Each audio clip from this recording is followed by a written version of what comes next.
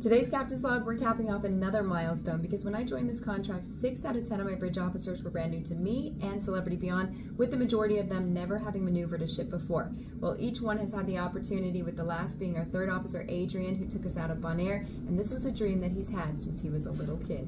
Staff Captain, let go all lines. Let go all lines. The thrusters, minimum RPMs.